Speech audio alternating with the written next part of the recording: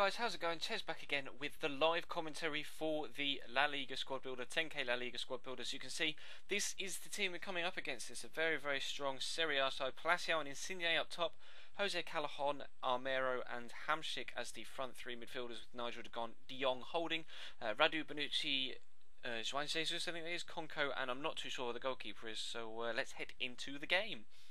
Right, I'm going to try and whip this free kick in towards the back post, then hopefully with the overpowered headers someone can get on the end of it. And Chinez, oh, drop! Oh my days, what a header!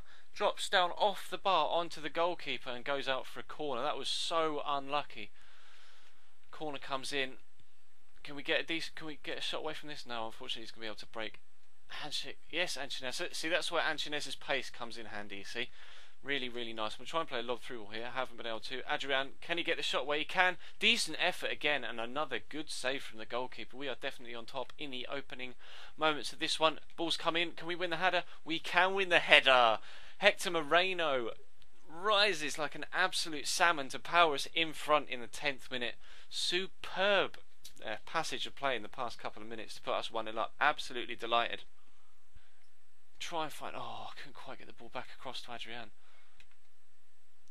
Oh, it's a lovely through ball from Insigne towards Hamsik. He's got to score this, surely. And he has done. Tidy finish from Hamsik. They're right into that bottom left-hand corner. That through ball absolutely killed me off.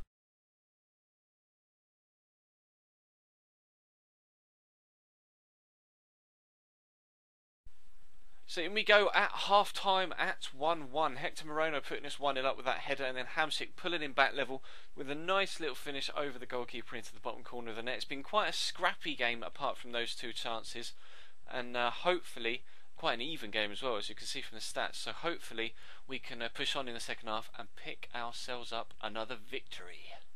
Oh, Bruno. What? He keeps doing this with Armero. Right, let's catch him on the break. Adrian's got pace. Can I get around the defender? I cannot. Cado Costa.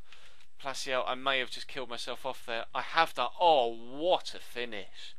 Wowzers. Rodrigo Palacio. Fucking hell. I killed myself off. I should have just played back to keeper. That's my mistake. But still, so much left to do. And how is that for a finish? 2-1 down. It keeps doing this little freezy thing. You'll have to let me know in the comments if it keeps doing that with you. It just pauses slightly every now and again. It's so frustrating. Wait for the turn back inside. There it is. Oh, I got my play got my own player's way. You spawn bag. Wow, I can't believe that. My play got my own player's way. I block it and it falls straight back to him, and then he smashes it in from 30 yards. Oh, just my fudging luck. And then I missed the tackle. Oh, it's a good finish, but he should never have had the opportunity in the first place. I'm disappointed with that. So we do not deserve to be 2 goals down at all. Good ball into Christian Rodriguez. No, it's not meant for him. It's meant for Adrian. Oh, Ruben Castro finished that. Tidy, nice. We're back in the game immediately. 79th minute. Get the ball back up to the halfway line. Early kick-off. Again, I shouldn't have had the opportunity. It's just defenders being complete idiots. So I guess we're 1-1 on idiotic defending. Oh, we got added time. He's just going to pass it back to his goalkeeper and stand here now.